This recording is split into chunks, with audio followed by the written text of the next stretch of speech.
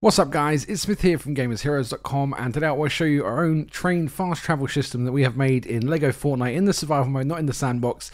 Some of you would have seen our monorail system. It's not really a monorail, there's two rails. The monorail system would actually be a lot better, a lot cheaper in materials, but we like to go sort of a bit deep on this thing. So what I suggest you do is you find a location that is very, very high up. The desert is a really good place for this because you've got some meters that are well up into the sky. The higher you are, the further you can travel. There are a couple of issues with this. A single building can't stretch between three biomes. So we start off in the desert, we go through to the grasslands. We couldn't build any further into the iceland. So just be aware of that before you build. So pick somewhere as high as you can, and then pretty much you need to gather tons of stone. I think for this we used about 800, 1,000 stone roughly, which is, it sounds like a fair bit, but it's not too much once you sort of got a couple of people gathering for it. Once you've got all the stone, all you have to do then is build the actual platform itself. Now, for building this, all you have to do is just use the granite blocks, basically. You're just using the long ones that are one per, the granite foundations, and you go across. Now, I said in hindsight, it's probably easier just to use a single one of these and do what we've done with the same format, the same processes. We just built two because we wanted to make a train for no other reason other than we wanted to make a train. So there's probably more efficient ways of doing this for sure, but this works pretty good. As I said, all you've got to do is head out and build in a straight line to wherever you want to go. It can't go across three biomes, remember that.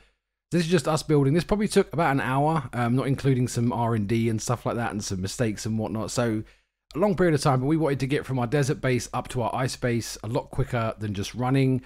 And running this is like a 6 or 7 minute run. On the vehicle, it's like a minute. So it is quite a time saver. And if you're going to be playing this for a long period, it's worth it. So building the actual platform, all you've got to do is make sure that the foundations are spaced like this. So you want to make sure that the dynamic foundation itself is just tipping over the edge on either side because you need to have space for the wheels below. So when you're setting up your granite foundations, make sure they're the right space so they're just a little bit shallower than the width of the platform. As you can see here, then you put all four wheels on the corner. That gives it stability so it won't fall off the platform. And then all you need at the top is your switch, 2 blocks, and your rocket. Now the reason for the 2 blocks is there's no way of turning this around without it being an absolute massive pain in the arse. Every system we try to use to turn it around just to cause stuff to explode, cause stuff to go wrong. So all we did at either end was build a little station with a box there with enough stuff to build a few large thrusters.